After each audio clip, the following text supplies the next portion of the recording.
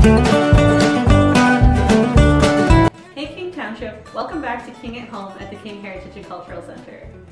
We hope you've been doing well since our last video, and today we're going to teach you something new. We're going to teach you how to use a lemon to light a Christmas light.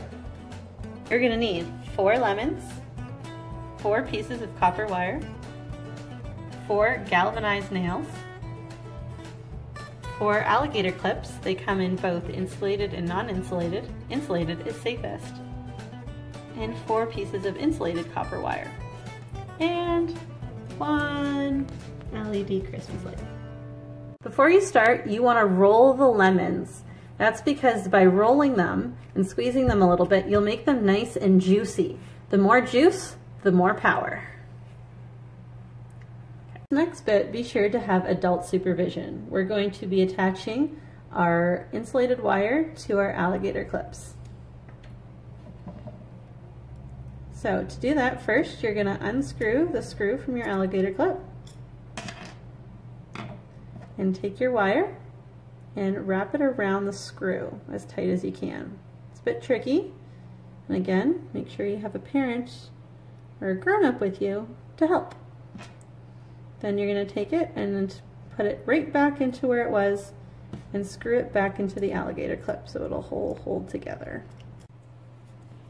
Make sure it's in there, nice and tight. Now that you've connected all of your copper wire to your alligator clips, we're going to take the other end and wrap it around your other bit of thicker copper wire. Just like that. Now we're going to take each of our lemons and put our galvanized nail into it. Remember, ask for an adult to help you with this part. You don't want to get hurt. 1, 2, 3, 4. We're going to take our thicker copper wire and put it in next to it. So go 1, 2, 3. We're also on the end lemon going to take a little bit of wire and wrap it around the nail. It's better to wrap it while it's in there so that you know it's gonna be, you don't have to worry about poking yourself. And that's where we're going to attach our light to. What you're going to do is then take your alligator clips and go from your copper piece to your nail and clip together. The insulated wires are good because you might accidentally be touching on the regular wire. That would mess that up, but because it's insulated, you're good. All right, now it's time to give it a go. We're going to turn off the lights and attach everything together.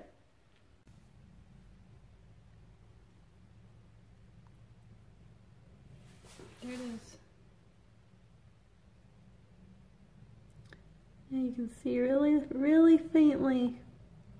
Got a little bit of power going. The more lemons, the more power. And that's how you use lemons to light a light bulb. Remember, the more lemons you use and the more power you can have. Thanks for joining us on History at Home with the King Heritage and Cultural Center. We hope you've been having a safe and happy holiday, and we will see you in the new year. Be sure to follow us on our social media accounts at King Museum on Instagram and at King Heritage and Cultural Center on Facebook. Bye!